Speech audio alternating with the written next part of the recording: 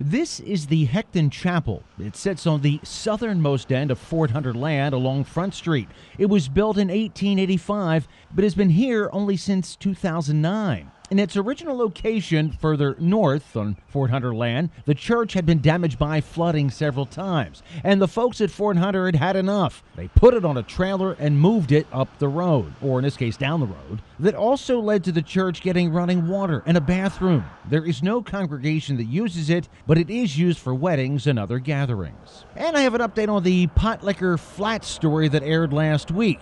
In that story, I said that the Mifflin County Historical Society said there were a couple of origins to where the name pot liquor flats originated. But they said the most common one was that it came from people there being so poor back in the day that they had to lick every piece of food from the pots they used.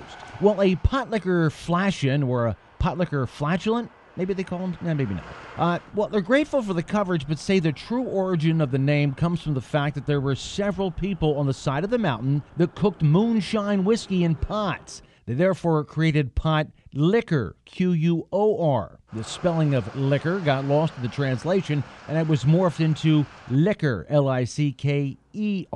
You got that?